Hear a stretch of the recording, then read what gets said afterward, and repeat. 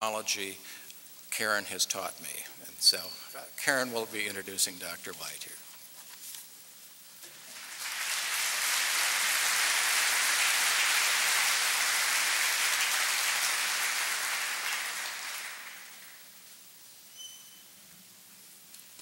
Good morning.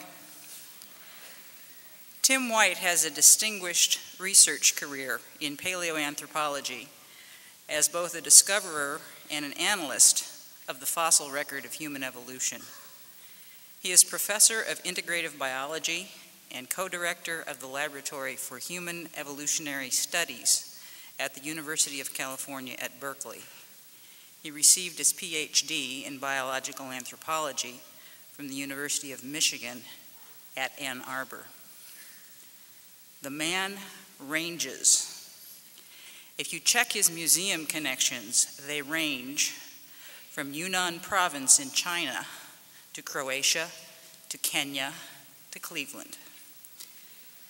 His fossil finds range from Ardipithecus ramidus of 4.4 million years ago to Homo sapiens idaltu of a mere 160,000 years ago, with Australopithecus afarensis, including Lucy, Australopithecus garhi, and an Acheulean toolkit-toting Homo erectus in between. The subject matter of his publications ranges from post-canine Pliopleistocene dentition to sexual dimorphism in robust Australopithecines, with a recent contribution on the history and prehistory of cannibalism. By the way, if you think science is dull, but you like CSI, just think of Tim White as the guy who works the really cold case files.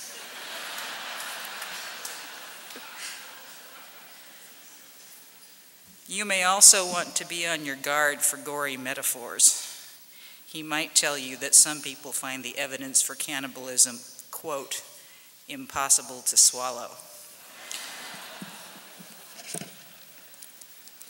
A few years ago at this Nobel Conference, I was seated next to a molecular biologist who assured me that this year's conference panel would have only molecular biologists. Paleontology was apparently too antiquated. Eyebrow raised, I claimed the dubious pleasure of responding, "Oh, really? Is that why the conference organizer has asked me to invite a human paleontologist?" That was more or less the end of that conversation. But I think that it is helpful to remember that science happens both in the field and in the laboratory, and that the puzzles to be solved are too daunting to yield to any single methodological bias. Part of the fascination and foundation of science remains in the mystery of ancient footprints and in a sky full of diamonds. So I present Tim White, scientific analyst and field worker, who is also known for cultivating fieldwork itself as an exercise in human relations. His presentation today is entitled Evolution, A View from Afar.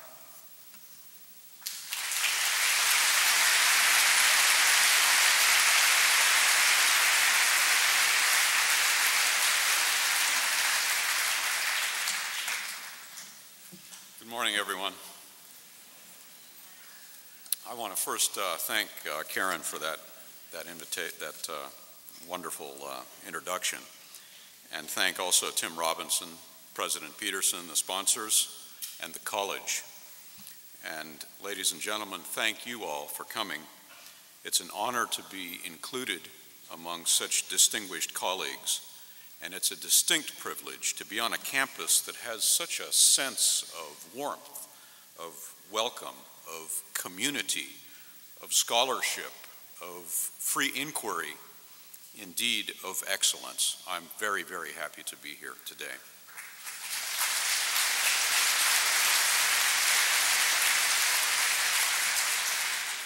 Today I'll present a progress report on the operations of a large and ongoing research project in the Horn of Africa. I'm a spokesman for approximately 50 scientists who work together on this project, and I'd like to share some of the things that we've learned about human evolution, and I'd like to share a little bit about how we've learned them. This study area in Ethiopia is known as the Middle Awash. It's in the Awash Valley. It contains a deep deposit of sedimentary rocks. This deposit of rocks measures over a kilometer in thickness. That's 10 times thicker than the sediments that Louis Leakey made famous at Olduvai Gorge in Tanzania in the 1960s. The sediments on the top of that Middle Awash sediment stack are still being deposited today. The ones on the bottom of the stack lie beneath an ancient lava flow, a lava that cooled 6 million years ago. The stack itself has now been disorganized by tectonic activity during the 6 million year interval of its deposition. So we've had to piece it back together again.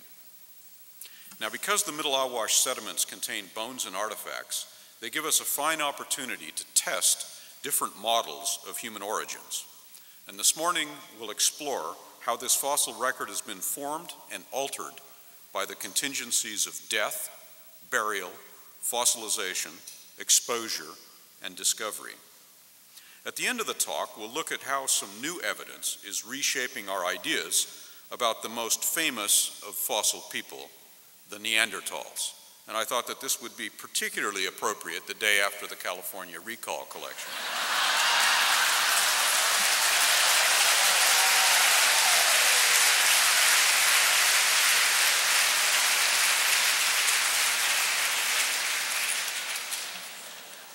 Or should I say, California.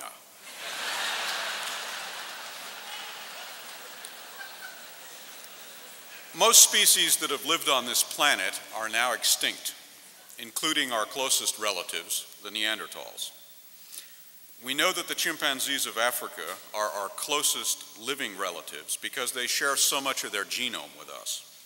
But compared to them, and to all of the hundreds of other primates, indeed the thousands of other mammals, we humans are very, very odd. We're very unusual. We're, in fact, bizarre. And one of the questions that we're pursuing in human evolutionary studies is really quite simple. How did this happen? How did we get this way?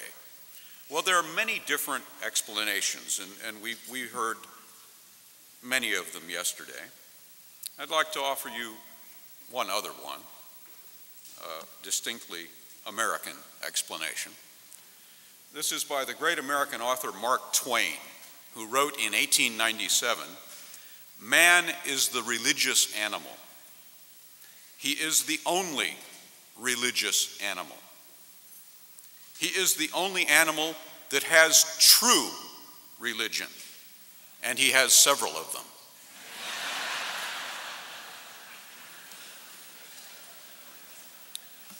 Indeed, anthropology teaches us that every culture has a myth about how people were created. There are Babylonian, Hindu, Cherokee, Yoruba, Maori, Norse, Mayan, indeed dozens of other myths. Are any of them accurate? A November 1997 poll by the Gallup organization quizzed Americans about their views on the origin of humans. 44% of the American public agreed with the statement, quote, "God created human beings pretty much in their present form at one time within the last 10,000 years or so." Now, as you know, many of the models favored by modern-day creationists have their roots in the pastoral societies of the Middle East. And whatever literally interpreted biblical creation model we choose, its prediction is clear. We should see anatomically modern people all the way back to an abrupt origin in the oldest sediments that we can find. In other words, according to this model, it's been all modern humans all the time. So let's look at some evidence. If we can go to the slides. This is a slide that is actually a sort of it's a religious advertisement. It's an advertisement for a book. You used to be able to purchase this book, Did Man Get Here by Evolution or Creation, for only 60 cents. The price has probably gone up, but I put this up because how many times do you get to see religious advertising that actually uses attractive naked people?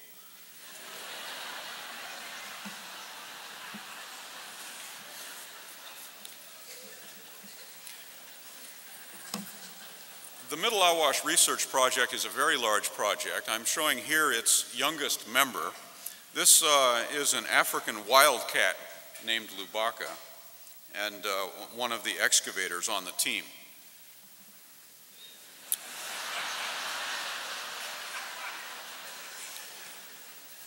Now, paleoanthropology is an endeavor, as Karen mentioned, that involves not only the field work but the laboratory analysis. And this is often forgotten when we see at the end of the day the publication in scientific journals, which these days is immediately picked up and broadcast to a global audience. But we're engaged in the search for fossils, and only sometimes do we get this far, which is the actual discovery of fossils. A lot of times we don't find very much at all. When we do find something, we have to extract it. It comes into the museum and laboratory where it's prepared, analyzed, and written up. And I'll be talking about fossils today that are at various stages along this pipeline, if you think of it in that way, of paleoanthropology. The project that I represent has been working since 1981. We are supported by the National Science Foundation and the IGPP of Los Alamos. A number of different countries are represented on the project. Specialists involve scientists who span a lot of the biological and social sciences, ranging from archaeologists to paleobotanists, geologists, all working together with the sort of singular objective, and that is learning about the past. And the past that we're interested in is actually, in geological terms, a fairly recent past. We're going to be dealing with that kilometer of rocks today. And this diagram shows you that kilometer of rocks stacked up from youngest down to oldest. The detailed names are not important here. These numbers are. That's 5 million years, and you see here that we have some sites that go all the way back to 5.8 million years. We'll be first looking at those, and there are a couple thousand vertebrate fossils known. These are the publications that have come out on these fossils over the years, and some of these are still in the pipeline, including approximately 6,000 vertebrate fossils from a very unique locality called Aramis that's dated very accurately to 4.4 million years ago. We'll then move up to the 2.5 million year mark and see what's happening there on our trip through time. We'll move up to the million-year mark, and then on up into some of these more recent Pleistocene sediments that were published last year. So that's where we're going in terms of time, but we have to also understand where we're going in terms of space. And the best way to do that is to start with this map, which shows the Horn of Africa. And the geography of this region today is conditioned by the forces of tectonics that have been operating there for a long time. Some 30 to 40 million years ago, vast outpourings of lava formed a very large dome, and that dome was later to split. And what's been happening is the Arabian Plate has been moving in a counterclockwise direction away from Africa, and this has resulted in the creation of the Red Sea Rift. It's now full of seawater. The Gulf of Aden rift formed as that Arabian Plate pulled away from the Somali Plate, and indeed the Somali Plate itself is pulling away from Africa, forming what's known as the Great East African Rift coming down here. Our study area is here in this triangular depression known as the Afar, or the Afar Depression. It's in a country that is a wonderful, beautiful, extraordinary country called Ethiopia, whose capital is here in the highlands, about 7,000 feet up on the shoulder of the modern Rift Valley. It's Addis Ababa. And what I propose to do here is to put you all on the space shuttle. It used to be easier, but here you are looking down at the planet from the shuttle. And you're seeing here the Arabian Plate pulling away. There's the Red Sea we just looked at. Over here, the Gulf of Aden. And underneath, we have this triangular depression that is rimmed by clouds. And that cloud deck is very important because to understand all of the process here and understand why this is such a key and important area in human evolutionary studies, you have to think about the water. The water that comes when these clouds produce rain comes down onto that dome of Ethiopia, and the water is shed in this direction to the north. And it ends up going past the pyramids of Giza and into the Mediterranean. But if the water falls just on the other side of the drainage divide, down it goes into the Afar depression. And that's the key to the whole thing. Most of the rest of Africa is not depositional, but sediment deposition has been occurring here. So in the next photographs, and there are two of them, we're going to go down on the ground. One of them is going to look into this drainage, and the other one will look down into the Afar drainage. So here we are. This water will actually end up in the Mediterranean, but I want to call your attention to what's happening to the water here on the rift margin when it does rain. This obviously not raining today. Here we have a horse that's out grazing along the side of the rift. And the question I want to ask here is, how might we insert this horse into a fossil record for future paleontologists? And really the answer is pretty simple. The first step is to kill the horse. The second step is to not kill the horse here. Because if we kill the horse here, we're going to have to haul it somewhere else. If we just dug a hole and buried it right here, even if the hole was 10 meters deep and we buried the horse, in about 3,000 or 4,000 years, the erosion that goes on every year with the rains in these highlands is going to excavate those bones. The bones will come out before they're fossilized. They'll tumble down this slope, and by the time they reach the Afar floor, they will be dust. Dust is not a very good form of fossil bone for a paleontologist to use.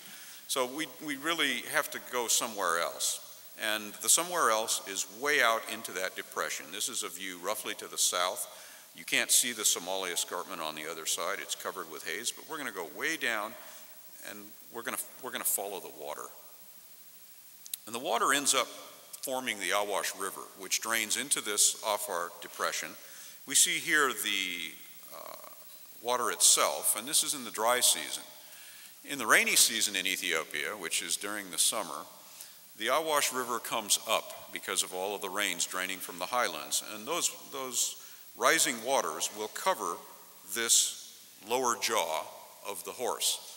And in fact, it's interesting the way paleontology works. We tend to get the hard parts, the parts that are left, less destroyed by natural forces.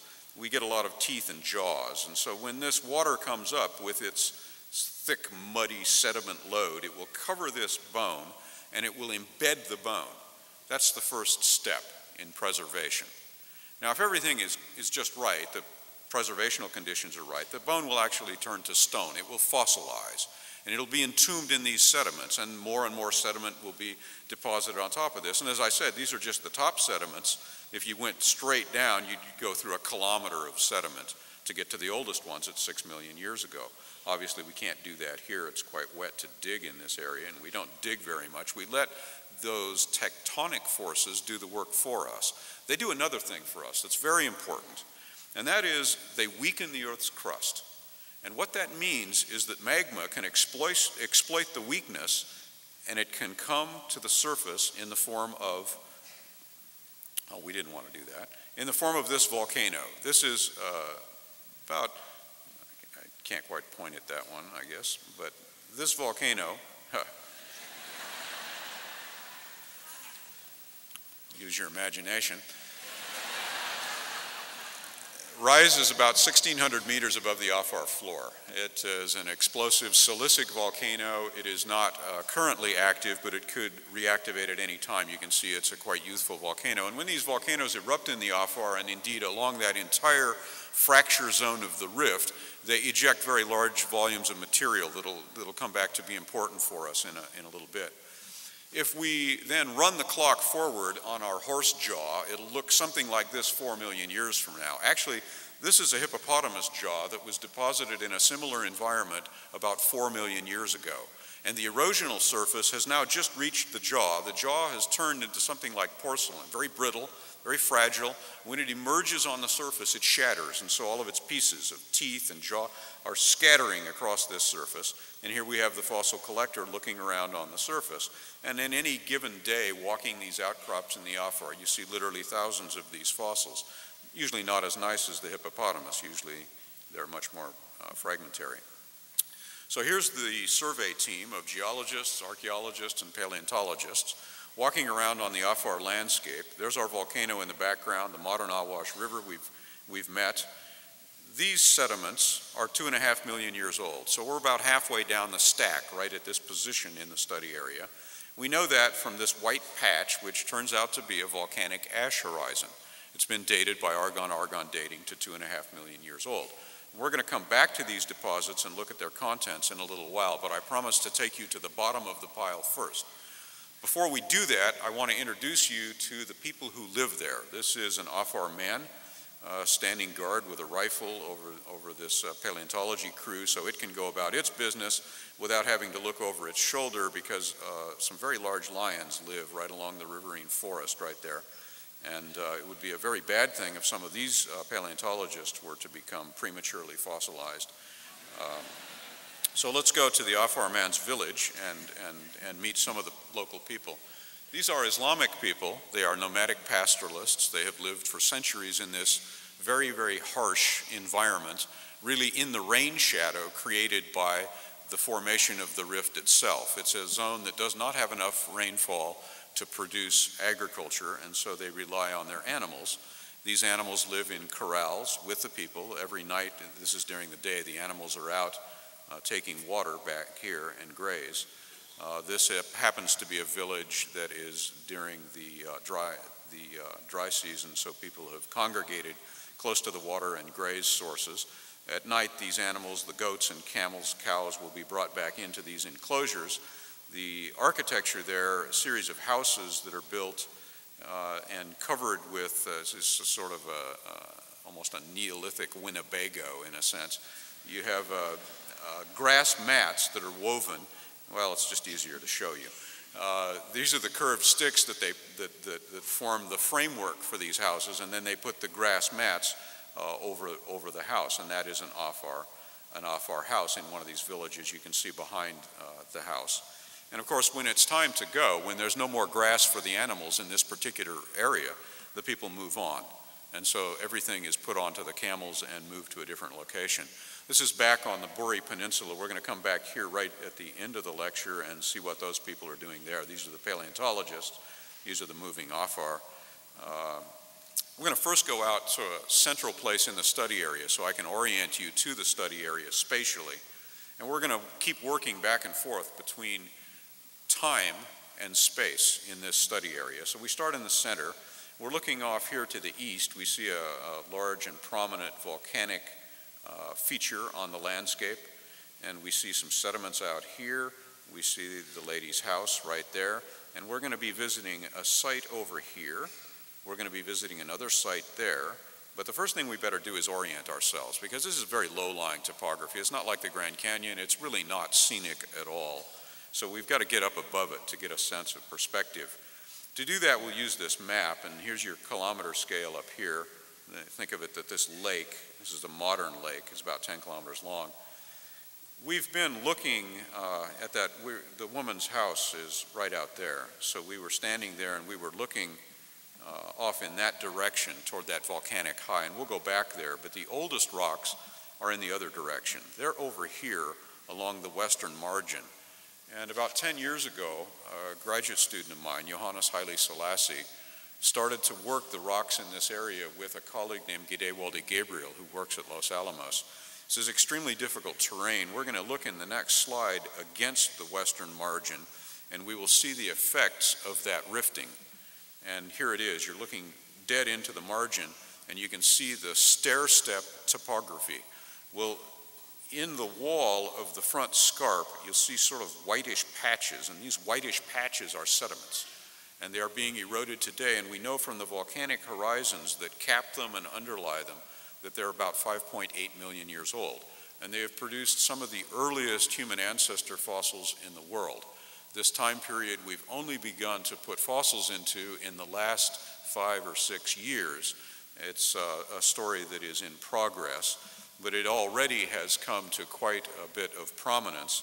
And I want to put this slide up and say a couple things about it. We are back at a time that the molecular biologists predict that we shared a common ancestor with the living apes, the modern chimpanzees. We did not evolve from modern apes. Modern apes live in the forest and in the zoo, and we shared at some time in the past a common ancestor. We haven't yet found that common ancestor. We'd like to know what it's like, but we shouldn't assume that it was a chimpanzee, because chimpanzees have been evolving for the last 6 million years, just as human beings have. We have a much better fossil record, in fact, for human beings, and I'll be talking about that record today. To find some of that evidence, we can go to the next level up. We're out now in the center. We've looked at this volcanic high in the photograph taken from the woman's house. Here we have one of the project scientists who's found a vertebrate fossil eroding from the surface. In this case, it's a fossil pig. This capping mesa right up here is formed from a lava flow that's a little bit resistant to erosion. The sediment underneath it was wet when that lava flow poured out and baked the sediment. We've measured, by measuring the argon gas trapped in that volcanic rock, we've estimated its age to 5.2 million years old. So all of the fossils that we find on these badlands below it are from below that horizon. We now are going to take a step up in the stratigraphy, go a little bit younger in time, and all the sediment on top of the basalt has now washed away. So we're going to have to go way up in the air. In fact, the best way to do it is in a light aircraft. So imagine we all got in a light aircraft. It wouldn't be light anymore if we all got in it, and we used this for a landing strip, and we took off, and we're now up in the air on our airplane, and we're continuing to look in the same direction. The lava flow that we saw before is now down on the bottom of a stack of sediments, and from about the arrow there to the top of the stack out there, there are about 300 meters. That's about 3 football fields stacked on end. And very important horizon right here through the middle of that outcrop. You see the whitish rock right there? That's a volcanic ash that was erupted 4.4 million years ago. And we've been able to follow this volcanic ash all through these erosion gullies in a drainage known as Aramis. We published the first results in '94, and we're working on some other fossils that we found. In fact, there are about 6,000 vertebrate fossils sandwiched in a 2-meter stratigraphic interval, mostly floodplain, that was covered there at 4.4. We have invertebrate fossils, snails. We have fossilized wood. Here's a fossil millipede. This is an interesting structure, a hollow in the center. This is a fossilized ball that was rolled up by a dung beetle 4.4 million years ago. So, and all the little objects out here are seeds come from a tree named Celtis africana. So a very different environment 4.4 million years ago. Indeed, a world very different from our world. There was a very large bear who lived in Africa 4.4 million years ago. And there were other creatures as well. Oh, there's that digging cat. I told you that the cat was an excavator. This is an excavation that went on for 3 years, plenty of time even to train cats how to excavate. In the first year, we found eroding to the surface a very fragmentary, highly crushed, very soft partial skeleton. And partial skeletons are the Rosetta Stones of paleoanthropology. They give you the functional links. They tell you how the bodies moved, what the organisms ate, what the relationship of brain size to body size was.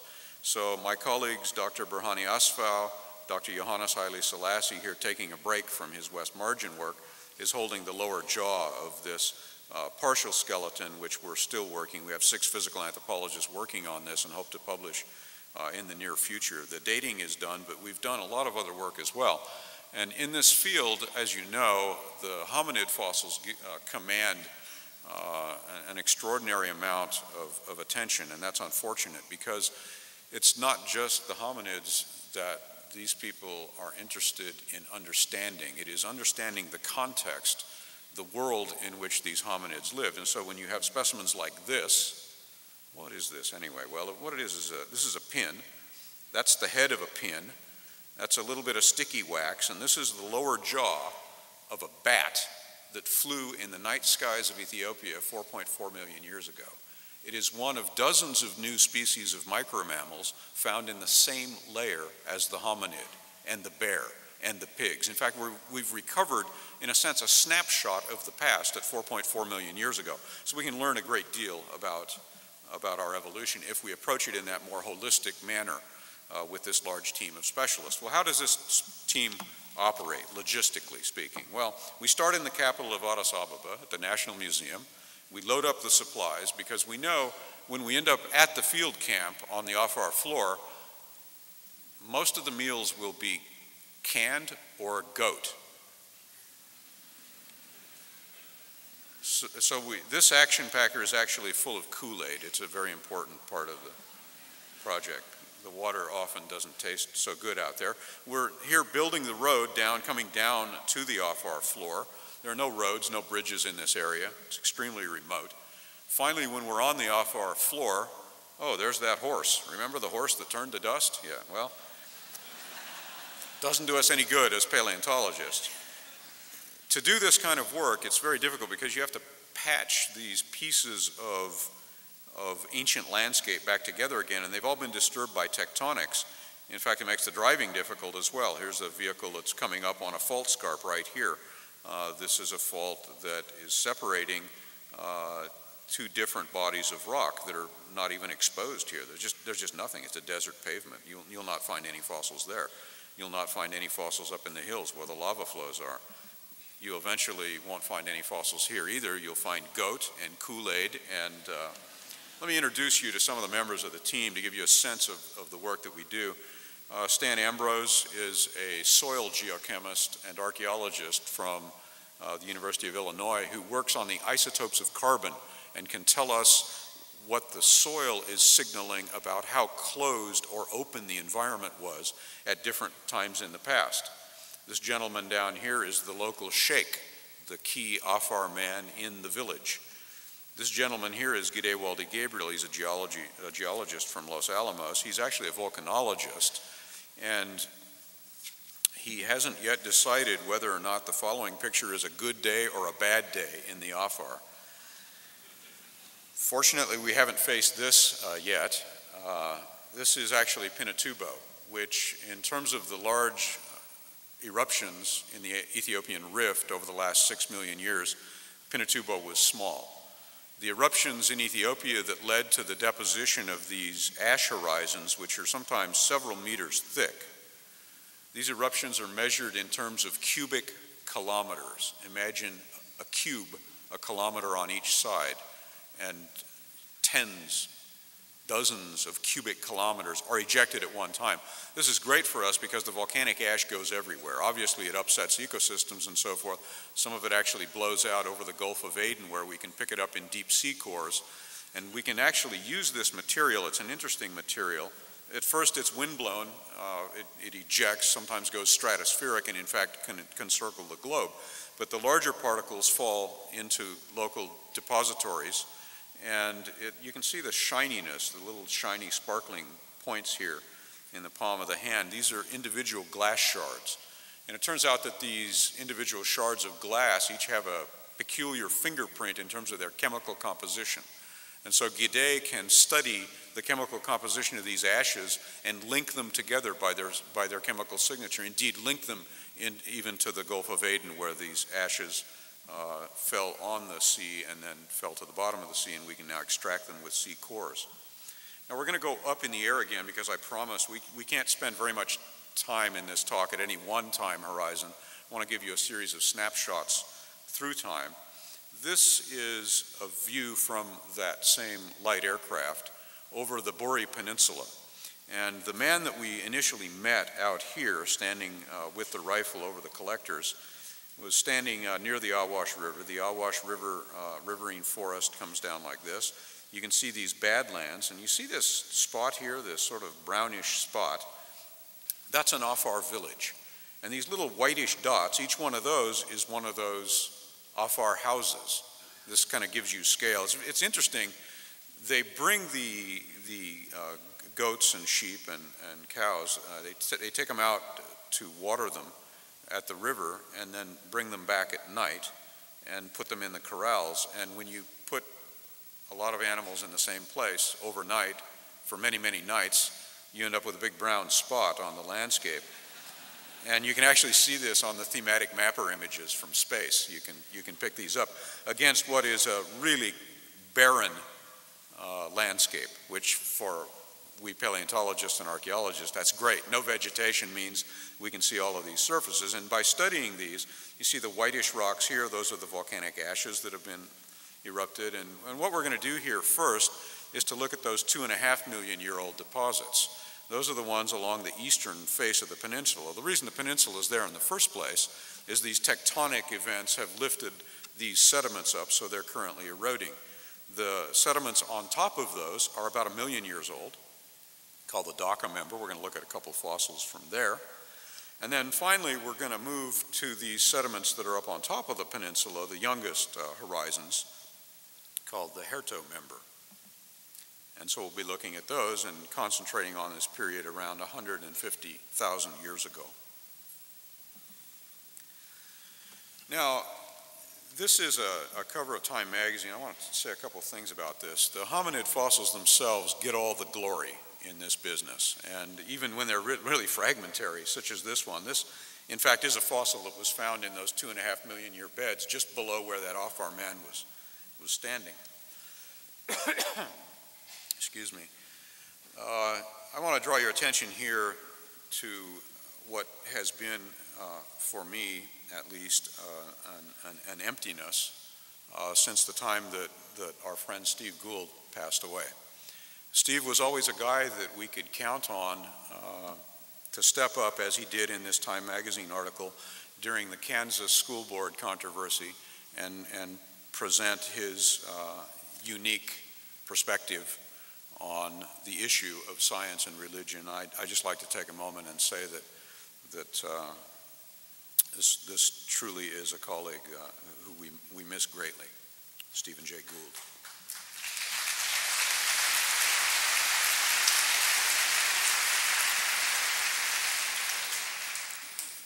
The hominids themselves command a lot of the attention, but sometimes the more important facts are in the small details.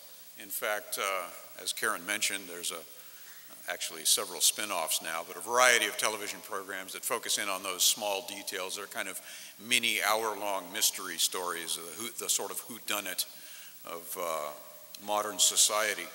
Well, here we're studying people and animals that died 2.5 million years ago, and this is a jawbone that we excavated back in 1996. It's a jawbone of an animal that stood about the size of a wildebeest. In fact, the best characterization of it is that it was a wildebeest. And when we take a tongue's eye view of that lower jaw, we see these fine striations that can only have been made with these multiple tracks with the edge of a sharp stone. And it seems that this wildebeest had the tongue cut out of its mouth 2.5 million years ago. Now, that is very important because it is at that time horizon that we see the very earliest human technology. And this technology is very rudimentary. We recognize it mostly because it shouldn't be there as large clasts of volcanic rock in a fine-grained sedimentary environment.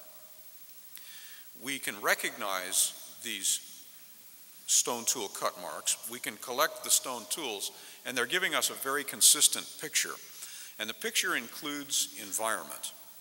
Environment here is very difficult to reconstruct, and that's why we have this large team of people working together. Elizabeth Verba, the paleontologist from Yale who studies the bovids, can tell us that this kind of organism lives in an open grassland environment.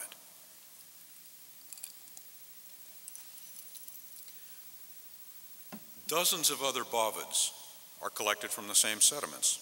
These hominids were taking sharp-edged stone tools into open grassland environments. Remember, this is a puny primate with very small front teeth, rudimentary stone tools, accessing large dead mammals. in an open environment. Now, this is a Gary Larson cartoon that was a kind of a response to some earlier anthropology that had been done about the importance of hunting in human evolution. And he depicts here early vegetarians returning from the kill. And I think it's not a bad characterization of the first portion of the talk, in the sense that the hominids we've talked about up until now lacked these stone tool technologies, but the stone tool technologies afforded them a chance to actually move into a very unusual niche and to move into competition with animals such as these. These, of course, are modern lions. There were ancient ancestral lions in those days, at 2.5 million years ago. There were saber-toothed cats. There were very large hyenids. But all of a sudden, you have a primate exposing itself in these open conditions to those kinds of selective forces. And I think that it's no surprise that shortly after that, in the fossil record, we see several things happening. We see an increasing sophistication of these stone tools over the next million years or so. And we see hominids for the first time outside of Africa at about 1.8 million years ago. And we see a species that by 1 million years ago, we call it Homo erectus, and it's expanded its range from the gates of Gibraltar to Beijing to Indonesia, from Cape to Cairo. Very unusual primate. And that primate, that hominid, that creature that is intermediate between the earlier ancestors we've found and the later ones we'll be talking about, is called Homo erectus. This is Henry Gilbert, a graduate student at Berkeley, who found, this is sort of the paleontologist's dream, like the hippo mandible, except hippos are pretty easy to find. They're big, not terribly intelligent, and they sink into the mud very easily. So we get lots of hippos in the fossil record. Hominids don't share those characteristics, so they're very, very rare.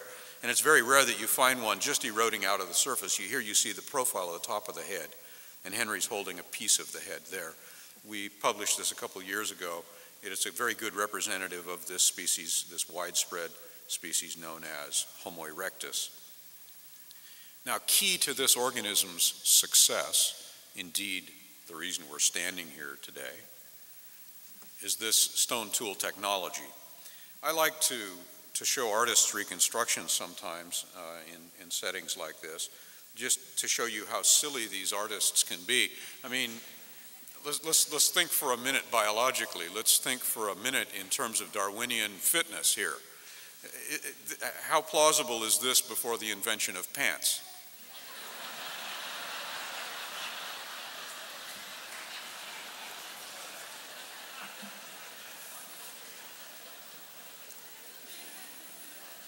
Now,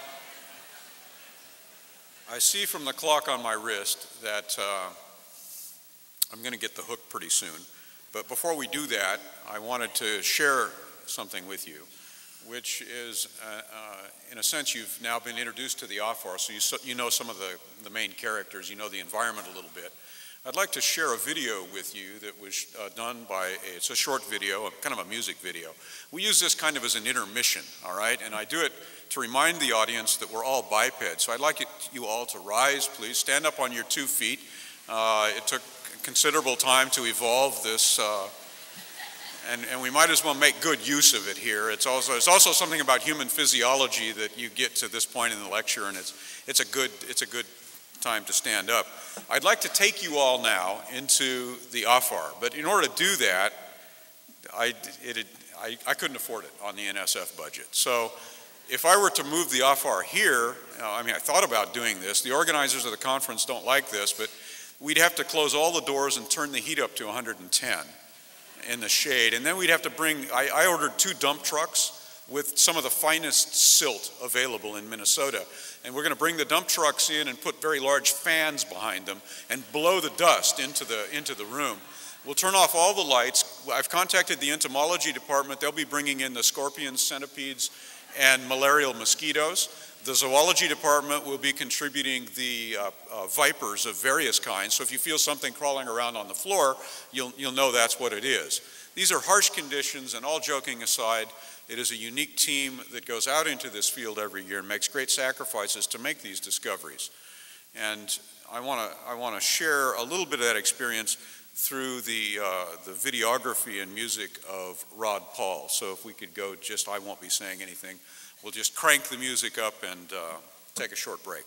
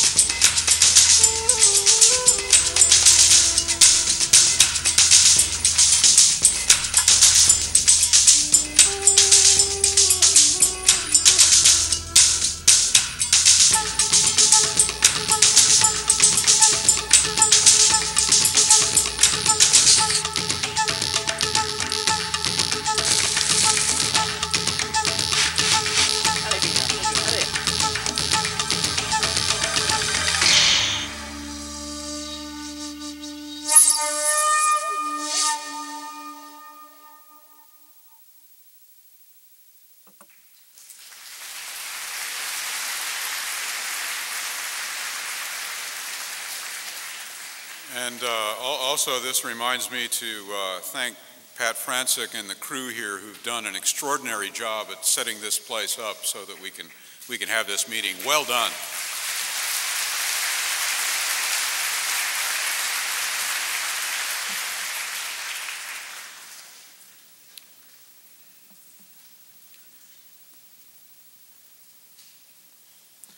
Now I promised that we'd talk about Neanderthals. And ever since Neanderthals were found back in the middle of the 1800s, people have been debating their place in human evolution. Since their discovery, these have actually become the most abundant form of fossil hominid. We're going to go back not very far, actually, to the mid-1980s to give a sense of where we've come since the mid-1980s. In the mid-1980s, the National Geographic magazine decided to do what they call an early man update article. It eventually stretched the envelope a long way. They had great photography in there from a man named David Brill, who currently works with our project. But in doing this, they undertook to do a family tree of human evolution. And the National Geographic, particularly in those days, was a highly conservative organization. And they also did a lot of very good fact-checking, and so you knew what you read in the National Geographic was accurate. It's no longer necessarily the case. But in those days, they went to anthropologists, and not always a good thing to do because anthropologists can't seem to agree on the place of anything in the hominid family tree. But that, in those days, the evidence went back to about 3.5 million years ago, where Australopithecus afarensis, Lucy, and her kin are located. Subsequent to that, and this is still true today, and Niles mentioned this yesterday, a couple of different lineages appear and subsequently go extinct at about 1 million years ago in the African record. The 2.5 million year time period shown as pretty empty in this phylogeny. We've looked at that evidence of the meat acquisition and consumption at 2.5 million. We've looked at Homo erectus at 1 million years ago and how that fits in, and of course erectus is on this diagram as well. But look at the problem they had with Neanderthal. If you imagine several anthropologists on this side pushing him in that direction, and several anthropologists on this side pushing Neanderthal in that direction, some people thought that it should occupy a central position, that Neanderthals were ancestors. Other people thought that Neanderthals were a side branch, leading, on the one hand, to extinction, while, on the other hand, modern humans arose. But this time period around 100 to 200,000 years ago did not have a great deal of fossil evidence. And so the National Geographic took the only way out of this disagreement, and that is that they brought Neanderthals in just to touch the line. See, if they'd moved it off a little bit, it would have been a side branch, and if they'd put it a little bit in, it would have been an ancestor. National Geographic didn't want to take a position here. People would have been upset. Now, when you have that kind of disagreement among the scientists and even at the National Geographic, you can do this, which you can compromise, or you can look for leadership.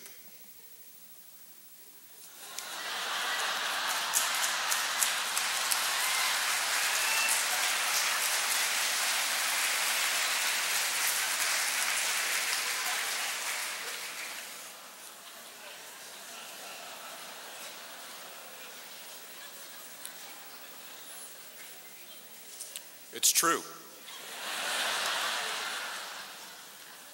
Now, also in the 1980s, there appeared this magazine cover, which was extremely misleading, like the other ones that I've shown you.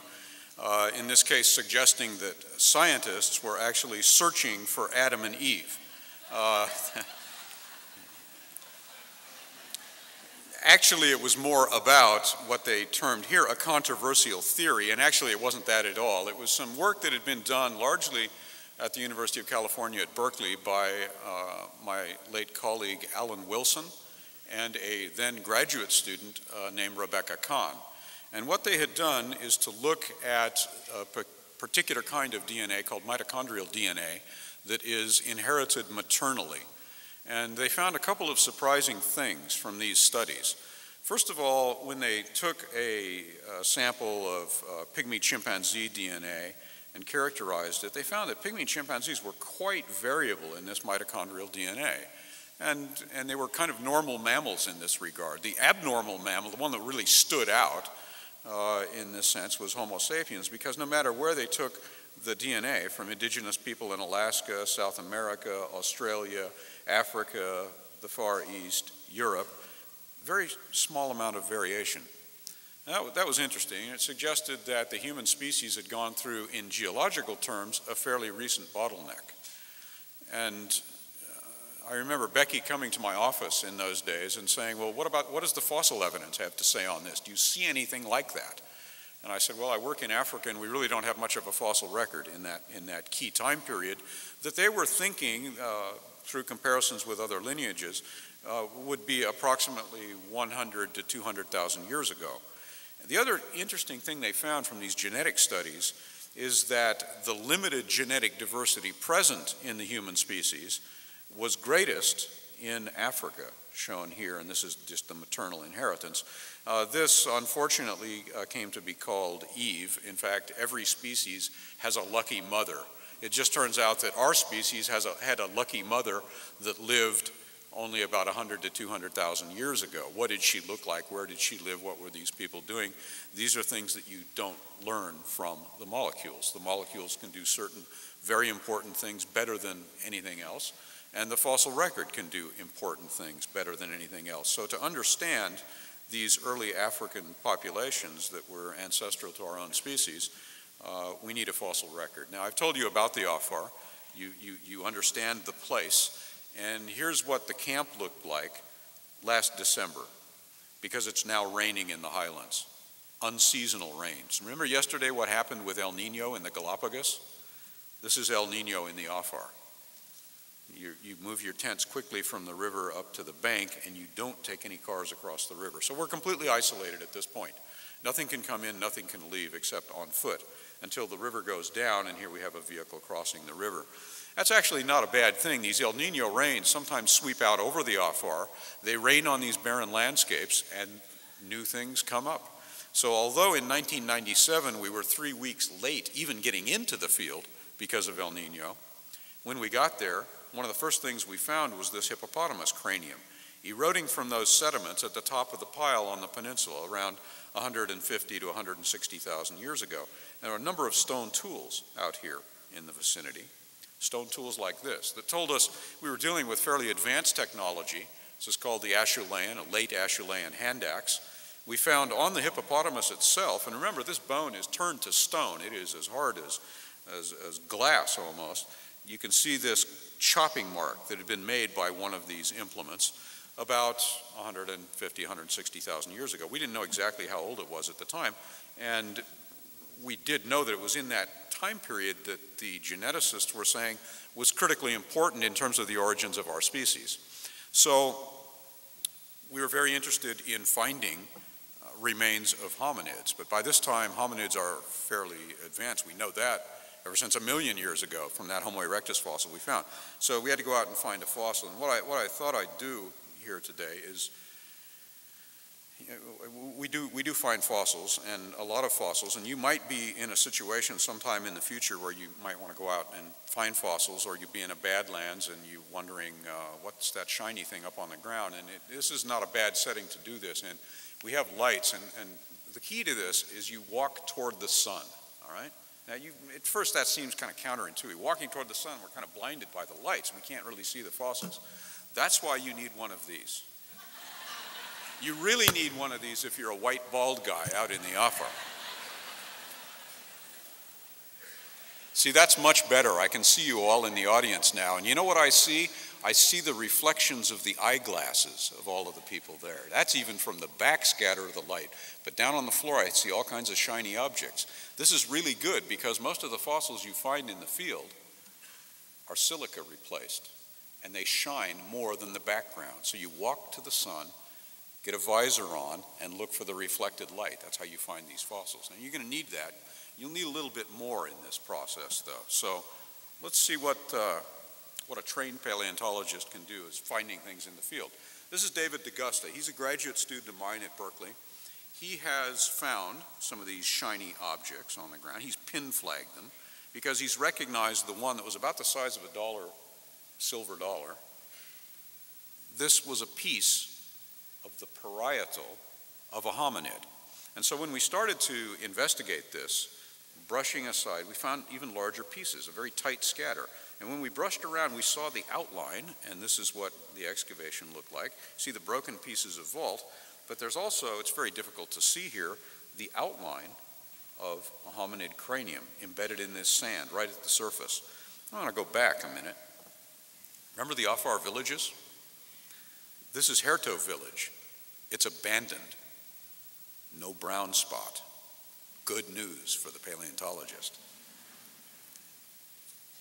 If we hadn't been there at this time in this place with an individual who recognized this small broken piece of fossil, what you're about to see would have been lost forever, because these people moved in a month later with all of their cattle. And as the cattle crossed this surface, it would have destroyed that fossil. Well, it would have broken it, and we probably wouldn't have found as much as we were able to find. But we extracted it this way. We covered it with a plaster bandage, excavated underneath, flipped it over, and now we're going to excavate in the laboratory, not in the field. From the bottom of this, we're going to dig into that block. That's what the next slide shows us, sweeping the sand away. You can see the bone starting to emerge here, and then a cranium starting to emerge. And finally, when all is said and done, after a lot of hardening with preservative, because it's extremely soft. If you just take one of the grass roots and pull it out, you'll pull a whole side of the face away. So this has to be done basically a sand grain at a time over months. And finally, the product that we got is this. It's an adult male individual. We know this from its robusticity. Very important anatomically, and we will come back to that. I want to start, though, by talking about what we found nearby. In fact, the same day, just at the time that David was finding that, a Turkish colleague was finding these pieces. And they're just scattered. This one got out onto the surface, was trampled by cattle probably centuries ago. And so all we got were the broken pieces. These pieces had some very interesting features, though. Again, marks made on the bone when the bone was fresh. Scraping marks, cut marks, very unusual marks. And when you find those kinds of things in the fossil record, if you're an anthropologist, I suppose your mind runs to your introductory textbook. This is, of course, a Hollywood version of cannibalism, but there are other things that go on in anthropology, including many different kinds of religion, and many of the topics we talked about yesterday, I think, are uniquely informed by anthropology and uniquely informed by a cross-cultural series of comparisons. In Papua New Guinea, the crania of ancestors are kept around. They're displayed on poles. They're used for other purposes. They're often decorated.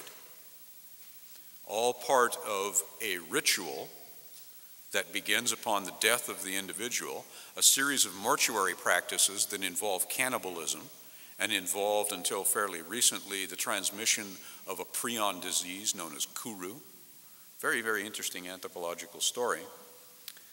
And let me tell you what happened next in the Afar. Dr. Burhani had been trapped on the highlands when we were finding these other fossils because it had rained so much he couldn't get back out to the field site. When he finally arrived, he got there and he said, "You guys have found everything." And we said, "No, there's no way." And actually he walked over very close to the adult human and found this piece first on the ground, picked it up and recognized that it was a hominid. It was a 6 to 7 year old child's cranial vault. This fossil had completely eroded out and had shattered in pieces on the surface. So we had to have a very large operation to put the material on the surface through a sieve to recover all of the pieces. We recovered over 200 pieces of this cranium. Now, there's a myth in paleoanthropology that, it takes some kind of a special liking for puzzles or something like that. It's a three-dimensional puzzle and extremely challenging. In fact, that is a myth. If you're a skilled anatomist, you are able to use all of the anatomical clues and actually put the cranium back together again. This is Dr. Burhani putting it back together again, and this is what he ended up with. This is the orbit, the eye socket, the parietal bone. And you see this kind of polish, this shine on the top of the cranium. What we found on the cranial base were a series of very fine cut marks. This bone is one of the hardest fossils, one of the most glass-like fossils that we've ever found in the study area. There's no way you can do this even with a steel tool to make this kind of a scratch. That scratch had to have been made when the bone was vital, when the bone was fresh. And the only way that could have happened is with some other hominid after the death of the child, removing all of the soft tissue from the cranial base. And part of the cranial base was also broken away, and we saw the polish up on the sides. So what's going on here? Well, cold case. This is Herto. The village is off to the right. That's where the intact adult cranium was found, the child's cranium from right there. the other adult from right there. Hundreds of fossils and artifacts collected from this surface, which they're digging into the horizon that produced these fossils right here. And not a single bone from the rest of the body of these three individuals. And of course, each one of these individuals had 204 or 5 other bones in the body. None of these were found. We don't know what happened to the rest of the body. All we know is that there is some form of a mortuary practice underway here. The geologists, in the meantime, while this work of reconstruction and analysis was going on, were busy tracing this layer to other layers, correlating it, doing the volcanic dating work to establish the age of this between 155 and 160,000 years ago. Now I want to turn back from the behavior back to the anatomy, because I'm going to give one last anatomy lesson here. This has to do with modern human cranial form. This is a man from New Guinea who's using one of these ancestral crania as a pillow in this particular case, imparting a polish on it. But when you look at a modern human cranial vault, and if you can actually do this by looking at the person sitting in front of you. They should have the greatest breadth on their parietals very high up on the vault. If there's a person sitting in front of you that has the breadth way low down, please bring that to our attention at the end of the lecture. Another characteristic feature of the human face is it has this canine fossa just in this region. It's very visible on the face, very distinctive human face, a high rounded vault, a fairly vertical forehead. So these are the key anatomical traits we look at when we're asking about the origin of Homo sapiens. And these are 6 views of this cranium. And we see the greatest breadth is up here, high on the vault, across the parietals. We see a face that is configured as your face or my face. Very large and robust individual, a little bit different from modern humans. How is it different? Well, it's different in the direction of earlier ancestors in Africa. More robusticity in the back and the front of the vault.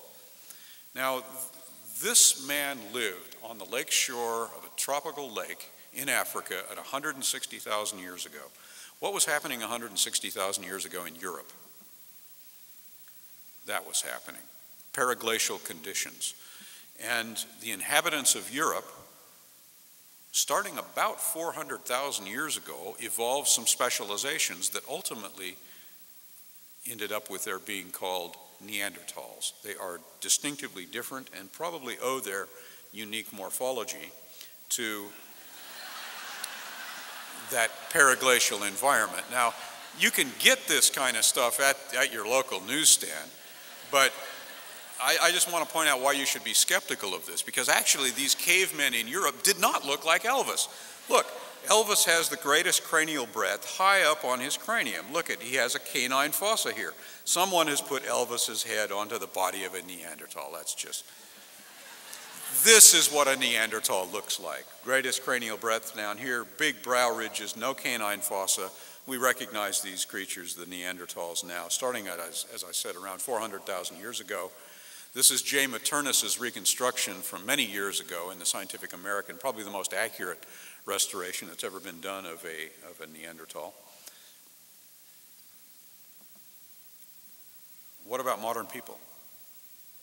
Well, all of them share that cranial anatomy that we see really first expressed in the hair toe specimens in Homo sapiens at 160,000 years ago. Individuals who lived at the right time and in the right place to be the ancestors the genetics points to in that part of the world. So to review that sort of African-centered human evolutionary story, we go back to 5 or 6 million years ago when we parted company with the line that led to the modern chimpanzees. We can follow a chain of ancestors. We see some go off as side branches and go extinct. We end up with Homo sapiens at 160,000 years ago in the time frame that all of this mitochondrial data, these are the original data from Kahn and Wilson, showing Africans throughout the human mitochondrial tree and suggesting an African source for our own species. And so 160,000 years ago, to make a long story short, we look something like this. This is J. Maternus's reconstruction of this hair toe man at 160,000. So you can see that in this exercise, we have a unique possibility in the Middle Awash. We have a unique record, and by using this unique record of this study area, we've now tested in one place all of the models that say we should find anatomically modern people all the way back to an abrupt origin in the oldest sediments we can find. I've shown you the results of the test. All of those models fail. The more deeply we look back into the 6 million year record of accumulated sediments, the more anatomically and behaviorally remote these ancestors are. And that's true whether we're talking about the ancestors of aardvarks or bats or zebras or humans or any of the other dozens of mammalian lineages whose roots can now be traced in Africa. Darwin's 19th century predictions about human evolution have led to research and to results that show how the living world was articulated by evolution and how humans were part of that process. There's a lot more to learn about how that happened, but there's already plenty of evidence to show that it did happen. Thank you very much.